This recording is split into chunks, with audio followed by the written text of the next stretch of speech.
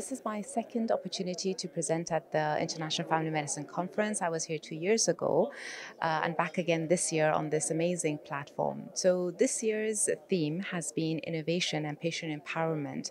And I think it's a fantastic opportunity for primary care physicians and various specialists to come and contribute their knowledge and their skills to allow sharing of information and allowing all the physicians to be up to date in the medical field in bringing about changes in making more informed decisions when it comes to our patients. I would definitely say they've done a fantastic job year after year.